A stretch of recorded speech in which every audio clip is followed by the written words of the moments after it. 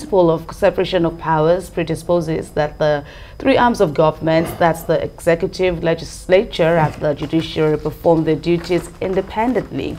Now, the Senate is asserting its independence regarding the amendments to the Electoral Act, which was signed by President Muhammadu Buhari on February the 25th, and not even a ruling by the Federal High Court in Abuja could stop the upper legislative chamber from deliberating on the issue. The Senate has now thrown out the request by President Buhari for an amendment of Section 84, subsection 12 of the Electoral Act, and which this provision prevents appointed political office holders from contesting for elections from party primary level without resigning. And the request was rejected after a debate for the second reading of the bill occurred on Wednesday. The senators kicked against it and voted no when it was put to voice votes by the Senate President, Senator Ahmed Lawan. Let's hear from them.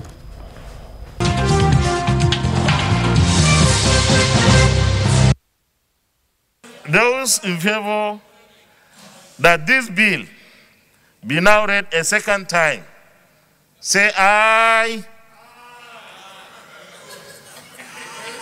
Those against, say nay. No, I'm not putting the question again because I put the question, there was an aye and there were nays. And I said the nays had it.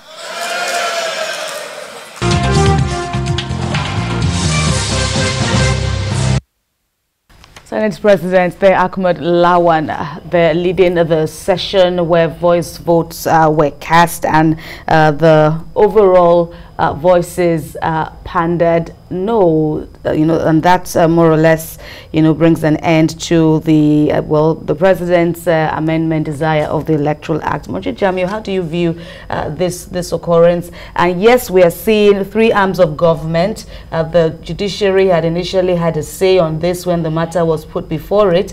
An order was delivered also by the same Justice Eko. The executive had already brought this bill forward. The legislature has now had its say. What does this all mean to you? I see that as the beauty of democracy. What actually Section 84,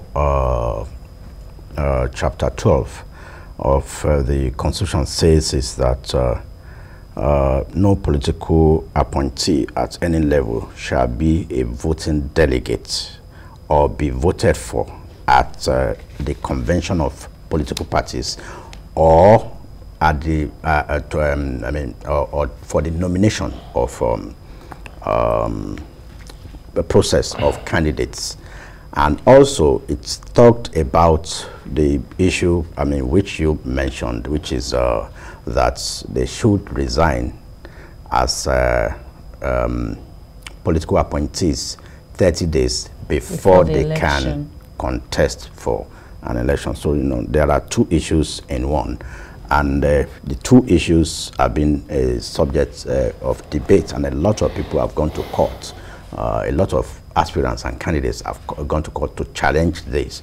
Now, there's a difference between standing for election and being appointed. And when you stand for election, you go through a rigorous process. And that's why governors, legislators can run for an election and still retain their position even when they lose. A clear example is that of Faleke. He was in the House of Reps when he went to Kogi to contest as a deputy governorship candidate. I wanted to become governor. He lost in the process for the two and came back to Reps. But in the case of political appointees, maybe like ministers and maybe executive secretaries and other appointment positions, not elective posts, they have to resign. And if they resign from such positions and they go to contest for election and they lose, it is not guaranteed that they can come back there. So the legislators, the senators are saying that we were elected, we campaigned, and that's why we have that right of first refusal. That's why we have that advantage of being able to stand for an election, even while still occupying our position, and that political appointees don't have such powers. And now, it is actually the governors that are pushing. There has been a mild drama between governors and the lawmakers, because lawmakers, I mean, in the political parties, the lawmakers, they also have their own aides, legislative aides, PAs, and what have you. They cannot vote or be voted for or nominate candidates during conventions. But the governors and probably the president, I mean, we have governors who have like 1,000 essays. So if the political appointees are allowed to vote at convention, it means that he has an advantage. Ab initio, he will have 1,000 of his aides, plus including commissioners and statutory delegates to vote during elections. So that's why the governors lobbied the president to ensure that that clause is expunged from the constitution. But the lawmakers, I mean, they are battle ready. That's why they are even sponsoring one of them to become chairman of the party of APC at their oncoming convention. So it's all about interest. It's all about interest. Let's hear from Mr. Dosu. What's it for you? And okay, if I may further, add that the judiciary earlier in the month or thereabout, when this bill was presented before it, seeking an order, had said that no one, neither the president, executive, or the lawmakers, have any rights to alter it. And we saw Senator Lawan going on. Well, it's a settled matter that the judiciary has a right to debate and take decision on any matter before it. It's settled. Just like what we discussed about removing a governor, his deputy, president or vice president from power. It is settled. And the National Assembly is also saying they also have a right to deliberate on bills for the welfare of all Nigerians. That's why it is settled. Right. The court can't stop. It's been there over the years. There have been this controversy of don't debate this, don't debate that, but it's a settled matter. When the thing comes into force now, you can then go and try it out again in the court and say this decision was taken while this was subsisting, and let's see how the court will then rule, because the legislature has a right to debate any issue and take a decision, whatever the judiciary feels, because that is its own mandate. That's why we empower them as Nigerians to take that decision. What the legislature couldn't get initially in pushing that the powers of governors should be whittled in terms of party primaries, convention, and all the rest. They have it now, even if it is not total. Because a governor, for instance, can promise all his appointees, resign, go for this. When we finish, come back, I accept you back. There can be an understanding. But we shouldn't forget that this is politics in Nigeria. Right. Anything can happen in that process. People can be wooed away from the governors. They can lose the election. Anything can happen. So that is the beauty of this, that there is a reduction in the powers of the president and the governors to determine delegates to primaries and to conventions. Well, Mojid, if you look at how the Senate is acting now vis-a-vis concerns that the Senate and the House are seeing themselves more like an appendage or a rubber stamp of the executive, with this now, does this give us hope that indeed the Senate, the lawmakers generally are asserting their independence? Well, I believe so, but then, like I said earlier, this is a matter that concerns them, and because we are actually approaching critical primaries for the major political parties, and that's why it's actually the PDP that went to court to challenge this clause that it should be expunged from the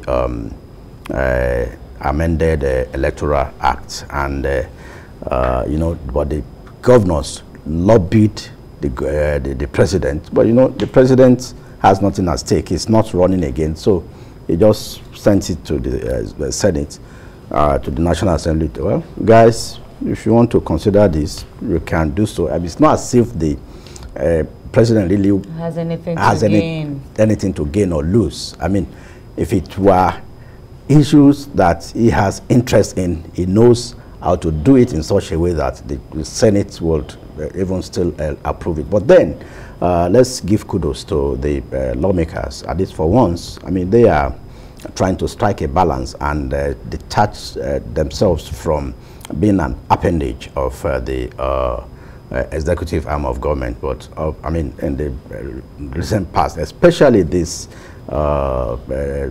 National Assembly, they have been supportive of the, quote-unquote, supportive of the regime of Buhari, unlike what we had in the first term under Saraki led Senate.